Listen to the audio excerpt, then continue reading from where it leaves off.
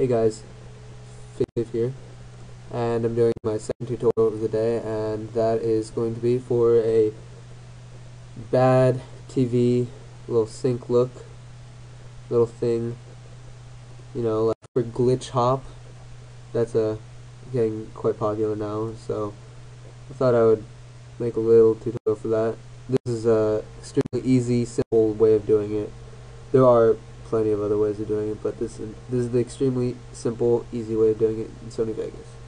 Okay, so if you sync your glitch hop to this little, or to the what it's called as a bad TV sync or bad sync from a TV, then you'd want a separate part to be, let's just say, glitched out or something.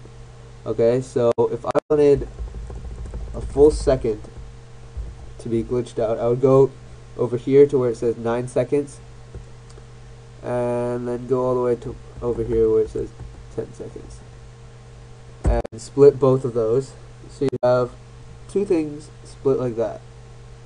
Now, one thing you can do is if you have audio linked to that, but you want to keep the audio, zoom in a little bit with the mouse and drag these fades off, so delete the fades so it doesn't fade through the audio while it's playing, and then it'll sound weird. So just do that. So now you have this isolated clip that you're going to have have that effect applied.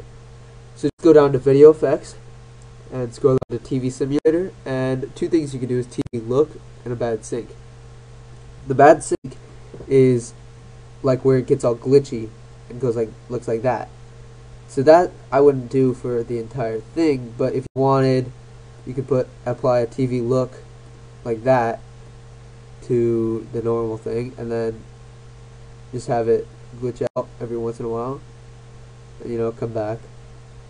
But I actually don't like the TV look, so I'm gonna remove that. But for this, there's many options you can mess with, like the detail zoom, like how much it zooms in when you bring it up. That's the more it zooms in onto the actual thing. If you zoom out, like just to 1, it'll keep it at the scale or the ratio of 1 to 1, so it'll leave the thing not stretched, not zoomed in, like that. The aperture grill is how much light it'll let in, and how much. See how if you make the higher grill, that's how visible this black grill is. I'm not a fan of that, but I like to keep it around stock, I think, which is like 0.25 or something like that. Interlacing is how much how much it's interlaced. See, like the clearer it is, the less clear it is. That's kind of the horizontal lines. The line sync is how much in sync the lines are. See, if it's at 1, that means it's completely in sync. So like it would just be going up and down like that. You don't really want that, because then you could actually tell what's going on, and it looks too weird. So about 4 to 5 is good for that, or 0.4 to 0.5 is good for that. Vertical sync, that's just how well synced the actual, like, in place it is, rather than going up and down. If you want it to be like this, it'll keep just going up and down like that, and the more value you add to it, the less it'll go up and down, because the more in sync it will be. So at 1, it will be perfectly in sync and not move up and down, I don't think. And at 0, it will move quite a lot. So let's keep that at 0.38, something like that. 0.4. Yeah. Scan phasing, see that bright thing? That's how often it phases and how bright and where it's going to be. See how that little bright spot? It looks good up there. So, and then phosphorescence is basically how bright and how, I don't know how to explain it, the light coming off of what would be like the TV is basically what this is. So 1 would mean it's the max value for phosphorescence. 0 would mean 0 light coming from the TV like that. So it would be clear, but it would still have this bad sync.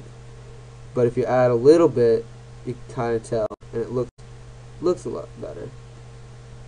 4 is good. Static, obviously, self-explanatory. Static. 100 is just 100% static.